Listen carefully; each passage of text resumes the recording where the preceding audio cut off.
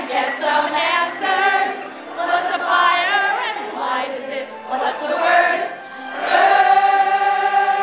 Was it my turn? Would I love to explore the shore above? So we're here outside the Bell House in Gowanus, Brooklyn. We just went to a sing-along screening of The Little Mermaid. Hence why I have a dingle hopper. Aaron has a dingle hopper. And Don't forget a snort flat.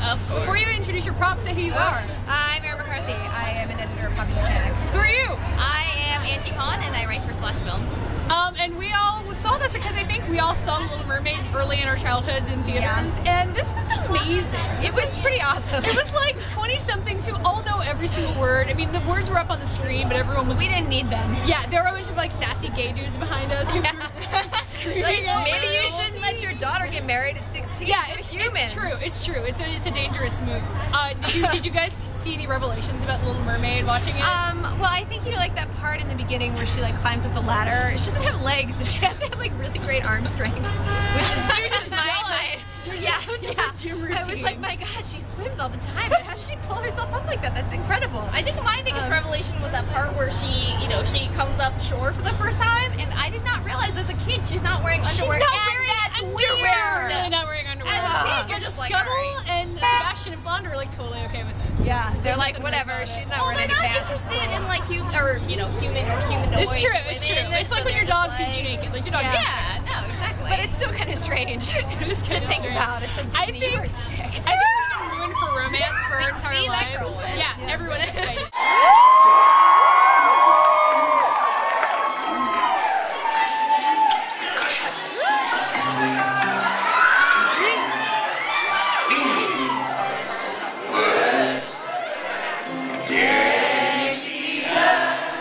Sitting there across the way. She don't got a lot to say, but there's something about her. There were people dressed up. Yeah. There were people in wigs. There was a guy dressed as a crab who was That just there. was He was excellent. A king crab.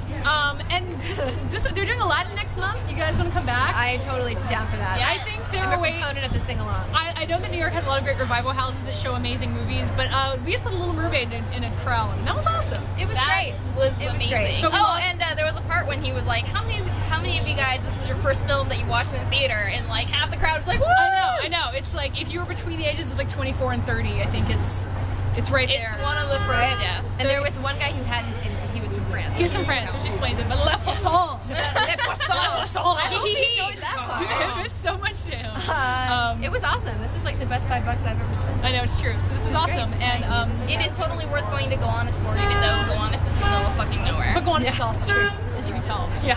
And they do we'll be back for Aladdin, obviously. Yeah. So Duh. thanks. Bye.